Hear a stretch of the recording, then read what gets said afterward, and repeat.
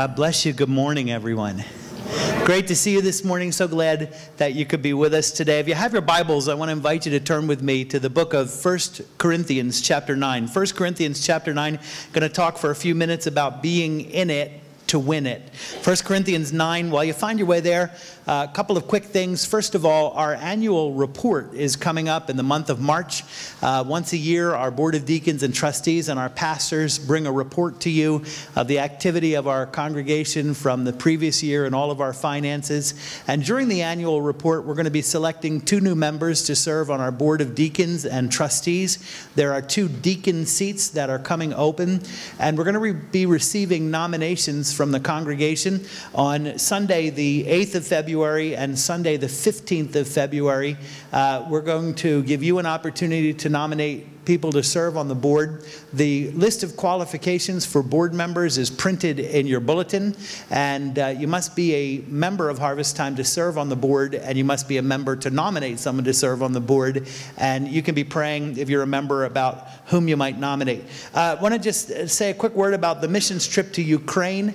This is with Denise's dad and her uncle Stan. We're going to be doing a children's VBS program for kids from 8 to 11, visiting a special needs orphanage, which is a really special place, and doing a lot of other great work.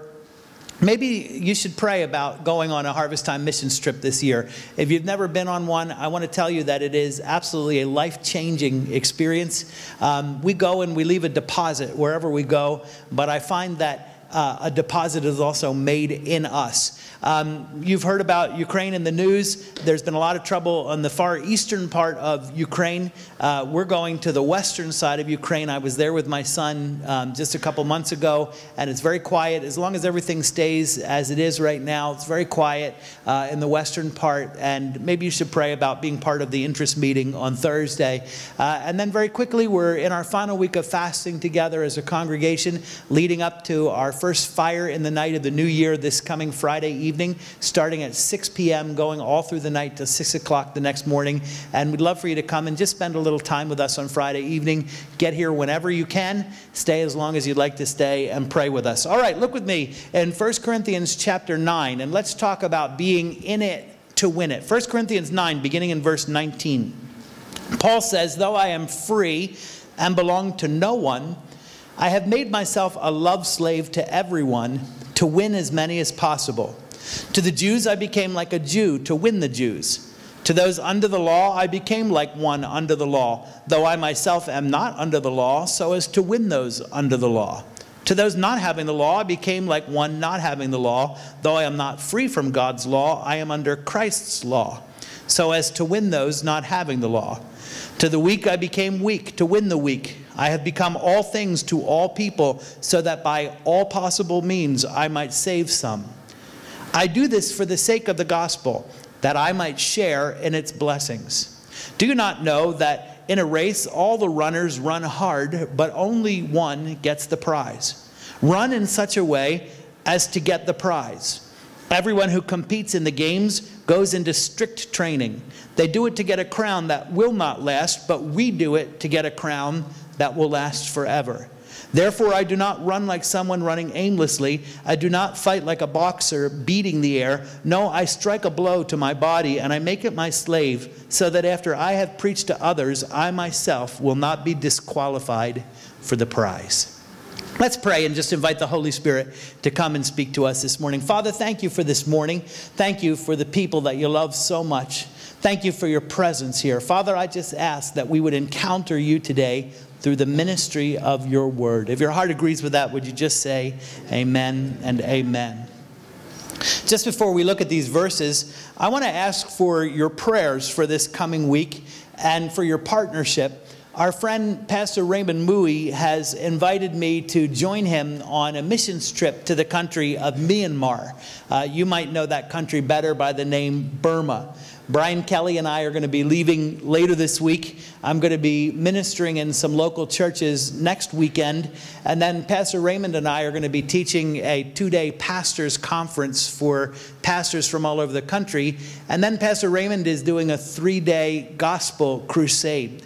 I want to tell you, it is absolutely a miracle that he has received a permit from the government to do open-air meetings in the capital city of Yangon. Myanmar is run by a military dictatorship, and it's just a favor of the Lord that he has gotten the permit to do these meetings. They're expecting over 25,000 people each night in the crusade. Just after I left Indonesia last summer, Pastor Raymond came behind me and did an open-air meeting. They had many thousands of people every night. And at the end of each meeting, there's an opportunity for people to accept Christ.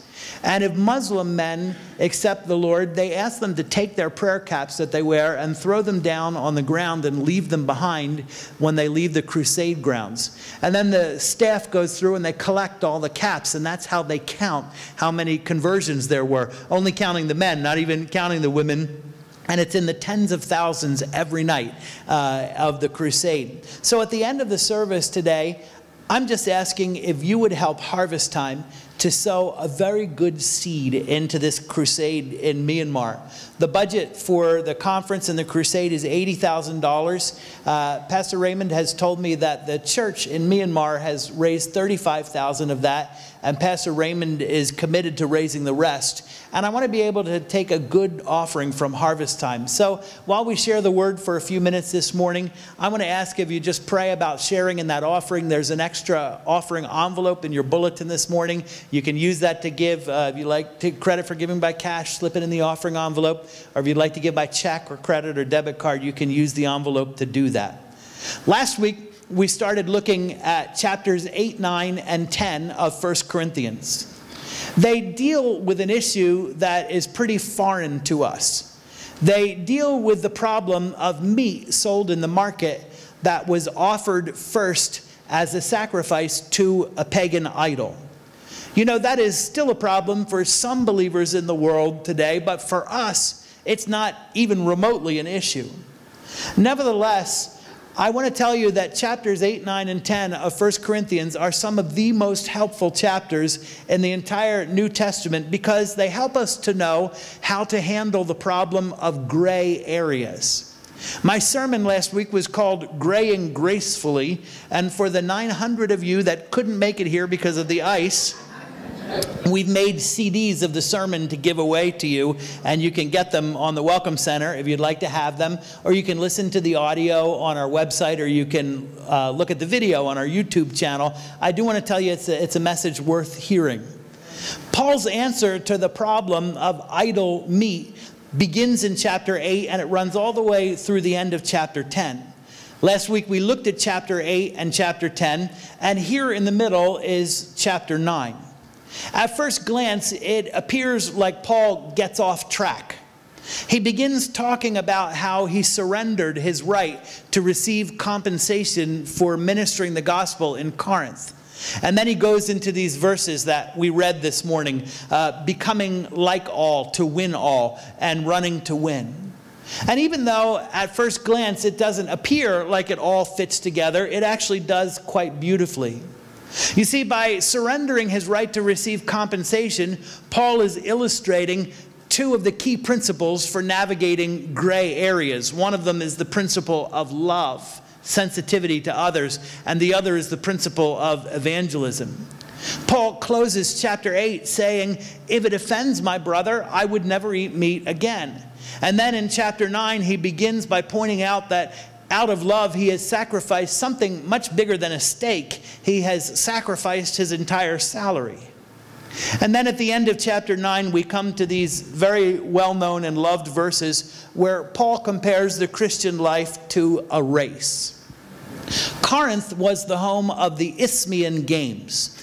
After the Olympic Games, these were the most famous games in the Roman Empire. They were held every 2 years, and athletes competed in 6 different sporting events. 2 of them were running and boxing that Paul mentions here. It is believed that these games were going on while Paul was in Corinth in the spring of AD 51. And actually the athletes and the tens of thousands of people from out of town that descended on the city for the games stayed in tents. And if you remember, Paul, rather than taking a salary from the Corinthians, Paul was working as a tent maker, so there was a boom in the tent business. So perhaps there's a reason why Paul mentions his foregoing his salary and his thoughts immediately turn to the games.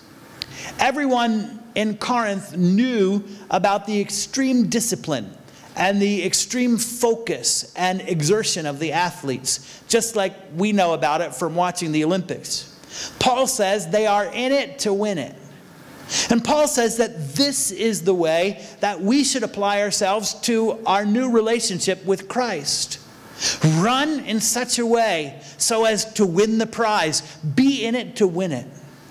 I have a question from the Holy Spirit this morning. When you think about your relationship with Christ, are you in it to win it right now? Are you pursuing Christ with passion and focus? Are you captivated by Jesus? Are you thrilled by Jesus? Are you hungry and thirsty to become more like Christ? Are you living for Christ with a clear sense of eternal purpose? If we could take your spiritual condition and translate it into a televised athletic competition, on what show would you appear? Would we find you in the Rio Olympics next summer? Or would we find you on the next season of The Biggest Loser? God says, be in it to win it. Looking at Paul's words here, there are two questions that come to my mind. First of all, why should we run this race? Why should we run this race? Think about the dedication of Olympic athletes. Think about their entire devotion to their sport. Everything in their lives revolves around their training. Think about the extreme sacrifices that they make, the investment of time and money and heart. Think about the sheer determination that gets them up morning after morning at 30 to go push their bodies. And this is how I'm supposed to apply myself to pursuing Christ. Why? Well, Paul says it's because they do it to perhaps win a crown that will wilt, but we do it to win something far better. Athletes in the Isthmian Games didn't win a gold medal. They won a crown that was made out of leaves.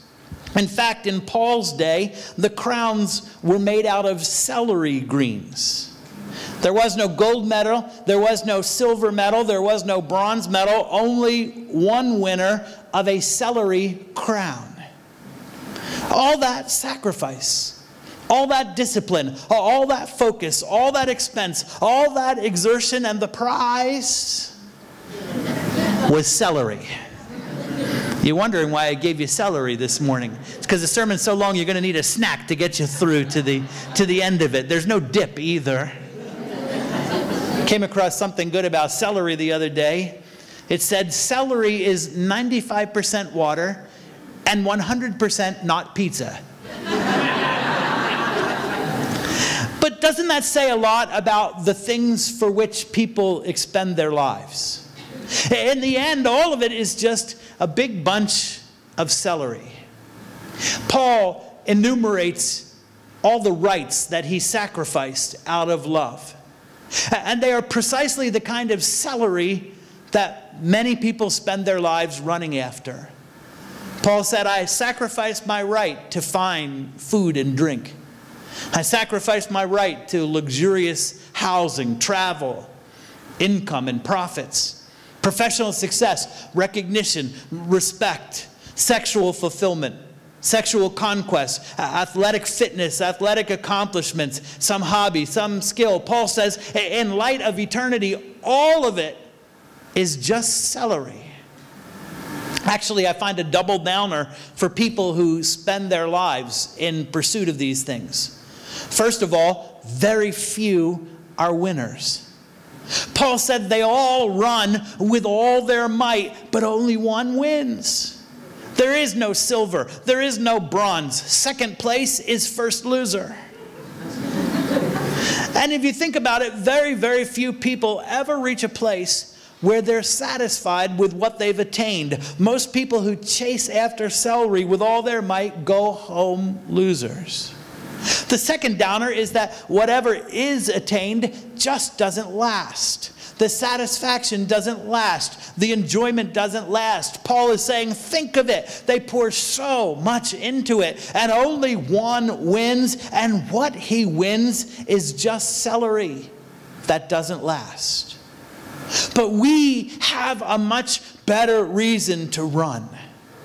We have a much better reason to passionately pursue Christ. We have a much better reason to live with purpose and focus. We have a much better reason to sacrifice and invest. We have much better prizes to win.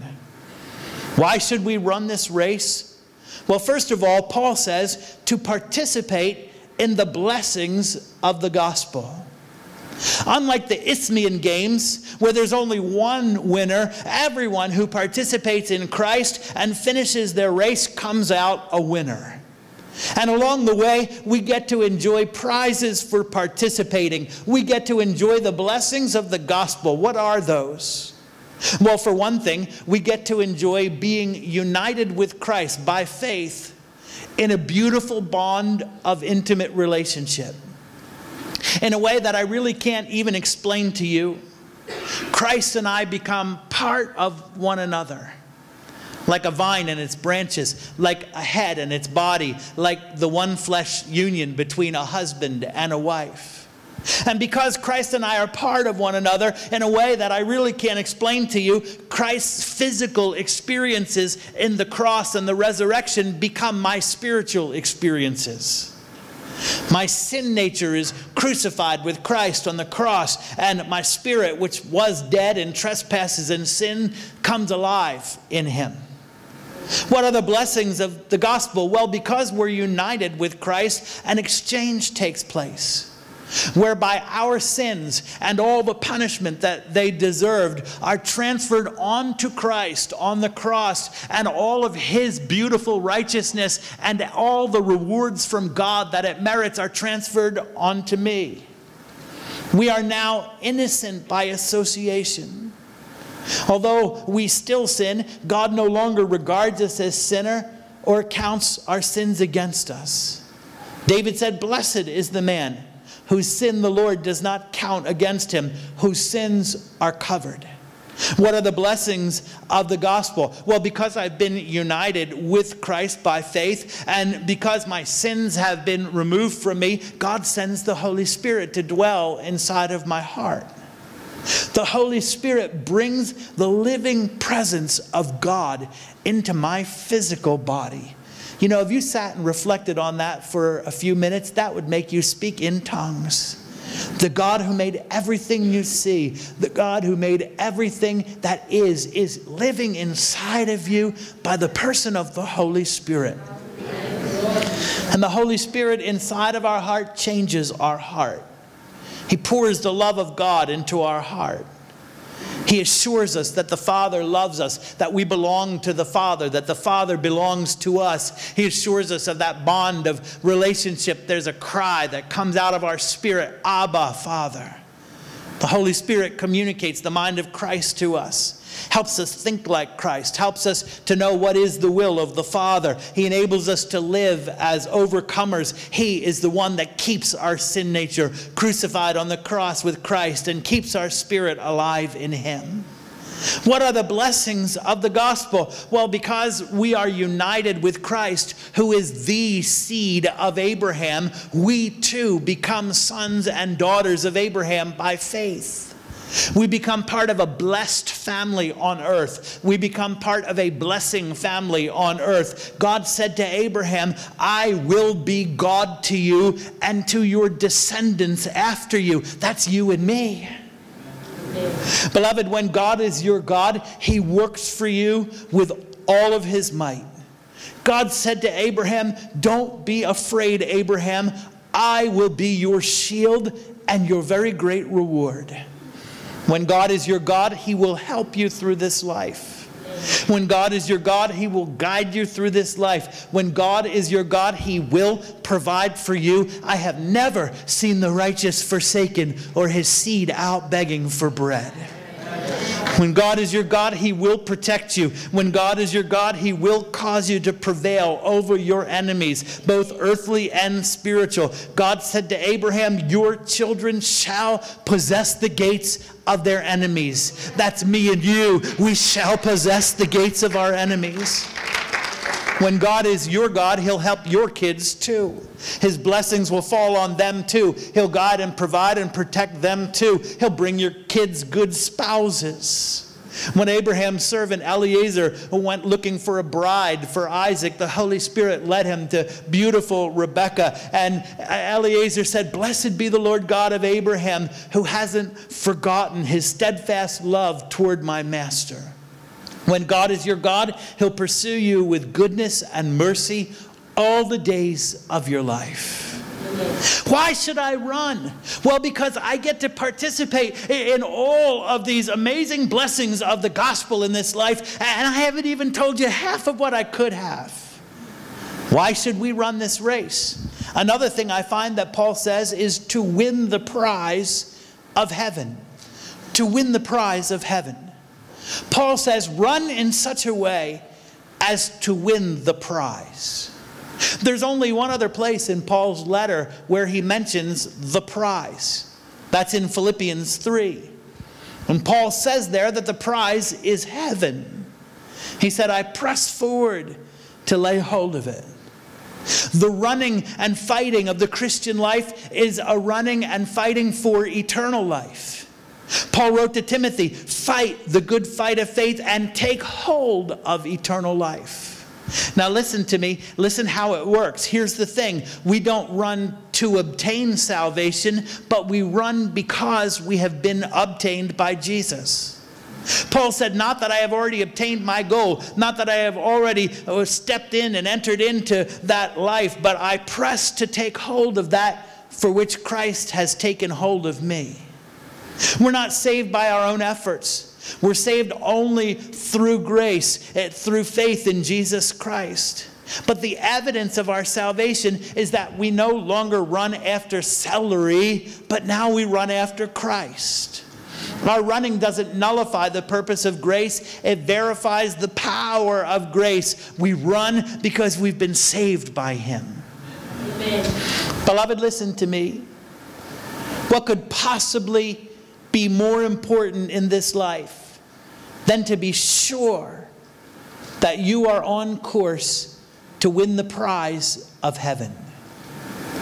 Jesus said, make every effort to enter through the narrow door. He said, labor for the food that endures to eternal life. Peter said, make every effort to add to your faith so that you will receive a hero's welcome home into the eternal kingdom of our Lord and Savior. He said, make every effort to confirm your calling and election. Hebrews says, make every effort to enter into His rest. You know, in light of eternity, this life is just a brief vapor. All too soon, our race has been run. And what could possibly be more important than being sure that you're ready to meet God and to be welcomed home into His presence? When you're lying on your deathbed, what earthly accomplishment could possibly compare with the prize of eternal life?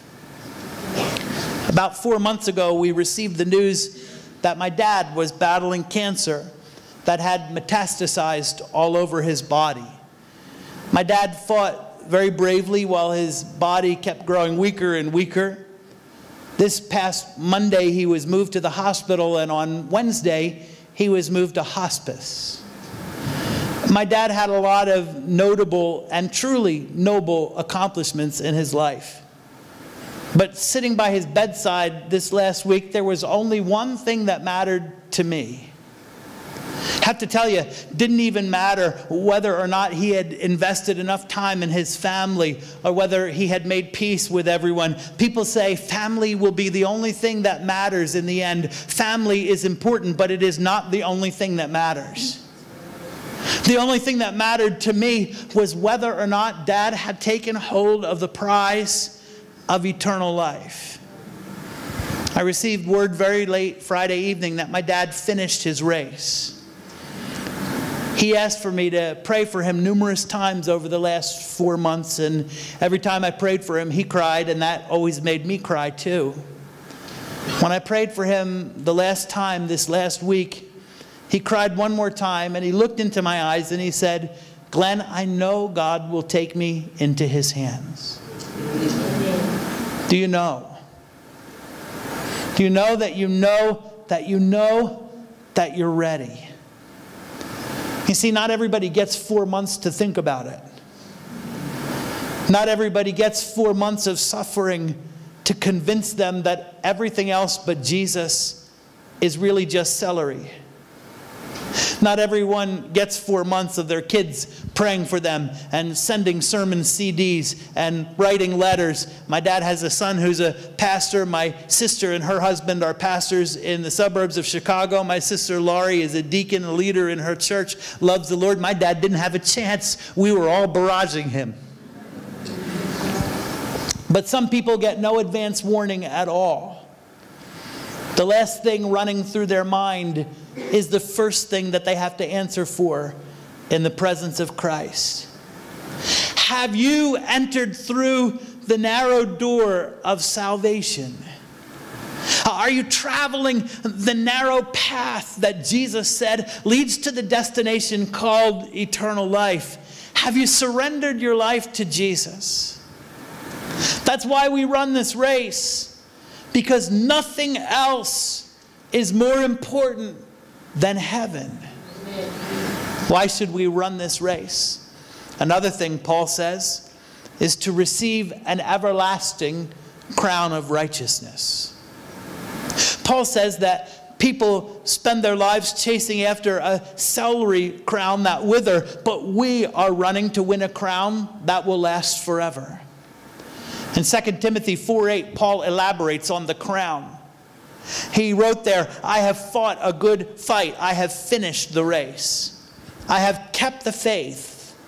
And now there is waiting for me a crown of righteousness, which the Lord will award to me on that day, and not only to me, but on all those who longed for his appearing." You see, in that moment that we go home to be with Jesus, a process that has been going on throughout our entire life will finally be completed. Right now in Christ, we are righteous by association. We still sin, but because we're hidden in Christ, God doesn't regard us as sinners, nor count our sins against us. But listen to me, during this life, sin remains a clear and present danger for us. We can go backwards into sin to the point that we can be disqualified from the prize. The last verse of chapter 9 has caused no small controversy among theologians, lest I, after having preached to others, should become disqualified. Not everyone agrees on what disqualified means, but I would submit to you that this is a deadly serious warning on the part of Paul.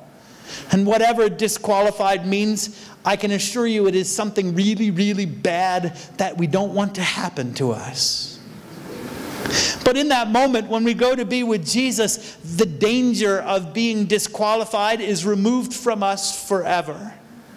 God will complete the work of making us righteous in Christ, and we will enter into a perfected state. Our lifelong battle with sin will finally be done once and for all. We will receive a crown of righteousness that will last forever. In other words, God will confer on us everlasting righteousness. Never again will we have to worry about grieving him. Never again will we have to worry about falling into temptation. Never again will we have to worry about failing him or about being disqualified. So we run this race, hungering and thirsting after that crown of permanent righteousness. Why should we run this race? One more thing I find is to win, win, win, win, and then save some. Verses 19 through 23 are the heart of chapters 8, 9, and 10. Paul shares the principle that underlies everything he does, that underlies all of his decisions. He runs like he does so that he himself can participate in the blessings of the gospel, and he runs like he does so that he can lead as many others as possible into those blessings too. This is the underlying principle that guides us through the gray area of idol meat and every other gray area that we might encounter in life. I make myself a love slave to all men to win them. I'm sensitive to kosher observant Jews to win them. I'm sensitive to kosher observant Gentiles to win them. I'm sensitive to non-observant Gentiles to win them. I'm sensitive to those with overactive consciences, the weak, to win them. I have become all things to all men, so that by all means possible, I might save some. Maybe there's an important pattern that we should notice in Paul's words. Before Paul tries to save some, he does everything he can to win them over. He does everything he can to connect with them on common ground. He does everything he can to befriend them. He does everything he can to serve them in love. He does everything he can to understand the spiritual questions in their hearts so that he can give an answer when God gives him that opportunity. He genuinely cares, and he does everything he can to show it. Beloved, listen, before people can be led to salvation in Christ, they need to be won over. Their friendship needs to be won. Their trust needs to be won. I don't know whether you've noticed, but born-again Christians don't exactly have a great reputation out there. Before we can lead them to Christ, their respect needs to be won. And what would happen if, before we tried to save people, we extended ourselves in genuine friendship to win them first? Years ago, the guy who cut my hair was a young dad named Joe. He was in his early 30s. His wife had 2 small girls, and they just moved to a new apartment in Stamford, far away from their family. Like most adult men, Joe had drifted away from his drinking buddies of his early 20s and was really quite alone. One day he met a guy in the elevator of his building, and they chatted for a few minutes, and the guy said to him, "Hey, let's get together for coffee sometime." Joe thought to himself, hey, maybe this is someone who could be a friend. They met a few days later at a Dunkin' Donuts in Stamford, and after a few minutes of small talk, the guy launched into a sales pitch for Amway. Joe felt like such a dupe. He was looking for a friend, but his new friend was looking for a sale. Beloved, with no disrespect to Amway, when it comes to people's eternal destinies, let's not be like Amway salesmen. The goal is not just to close a deal. The goal is to incarnate the love of God to people through the pursuit of genuine friendships. I sat in Joe's chair once a month for over 5 years, talking with him about his wife and about his girls and about his crazy Italian family, and they were crazy. We laughed together. We talked about the things that concerned us as dads and husbands. When our twins were born prematurely, we were renovating an old house that should have been put out of its misery. But Joe came on his days off to help us paint the new house. And one day, sitting in his chair, I had the privilege of leading Joe to salvation in Jesus Christ. He started crying. He was cutting my hair. I said, Joe, stop cutting until you're finished crying. I don't want to be all crook. So how about you? Who are you trying to win right now? 2 questions about Paul's words. Why should we run this race? And the second question is, how should we run this race? Worship team, come and help me as I finish up. How should we run this race? How should we live this life for Christ? Paul draws 2 illustrations from the Isthmian Games. One has to do with self-denial, and the other has to do with exertion. How should we run this race? First of all, we should run this race with extreme spirit control. When I was in college, I worked with a guy who was a competitive bodybuilder. And in his work clothes, he didn't really look that huge, but if you saw his competition pictures, he was the most cut, defined person that I've ever known. For months on end, he ate an extreme restrictive diet. Basically, if it tasted good, he couldn't eat it. And he did all of that just in hopes of placing a little higher on the leaderboard each time. The day after a competition, he would go on a binge and he would eat everything that he had been denying himself for months. And then the next day, he would go right back to preparing for the next competition. Listen, if an athlete can exercise that much self-control over his body just for a shot at winning some celery, how much more should we exercise self-control to win the prize of heaven and the everlasting crown of righteousness? Paul said, I bruise my body so that I won't become disqualified. He's not only speaking of his physical body there, he's speaking of his entire self. I rein myself in. I keep myself in check. My thoughts, my emotions, my decisions, my relationships, all of my life I keep in check to win the prize. Only there's a twist for us. We don't exercise self-control in our own strength. Actually, self-control is a bit of a misnomer, because Paul says in Galatians 5 that self-control is a fruit of the Holy Spirit. Self-control is a byproduct of the Holy Spirit residing inside of us. Self-control is the work of the Holy Spirit, exerting His influence over our thinking and our emotions and over our will. So it's not really self-control at all. It is spirit control. I don't live in check by my own willpower. I live in check by His power. How should we run this race?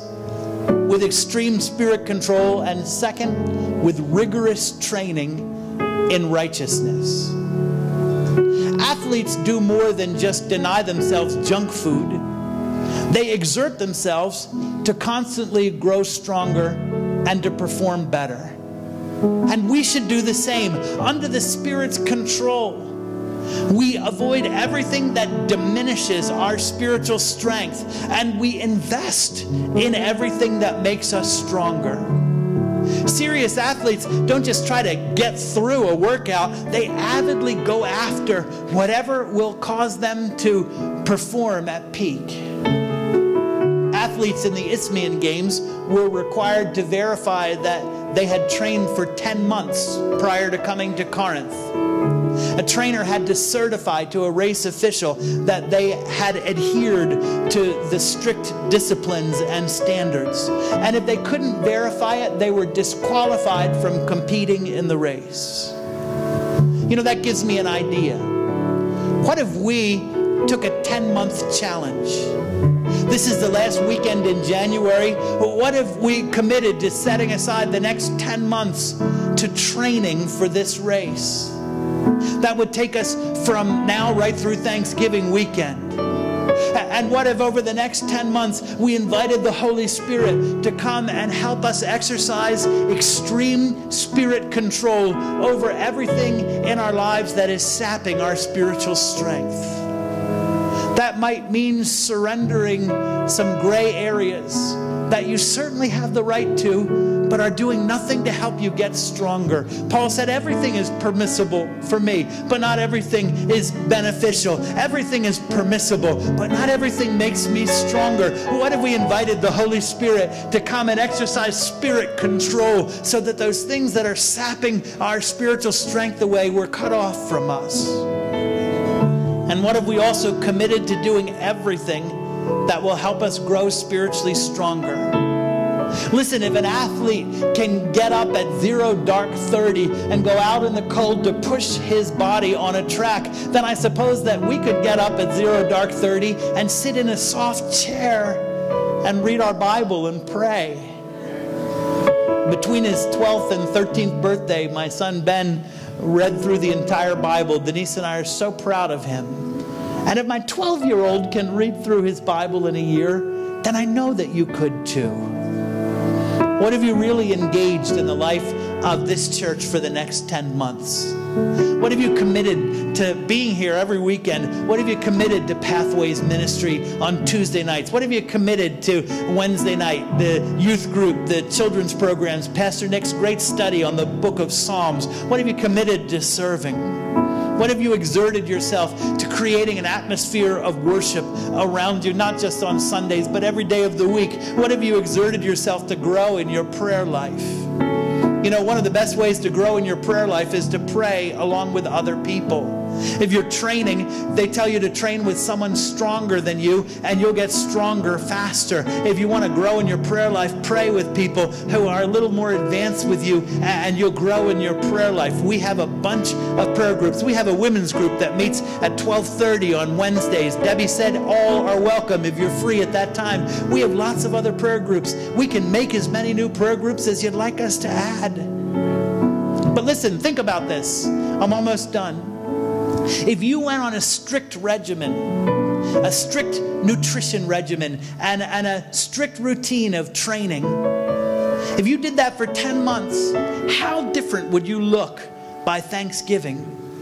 And what difference would it make in your life? By the same token, if you submitted yourself to extreme spirit control and you pursued rigorous training in righteousness, how different would you look by Thanksgiving?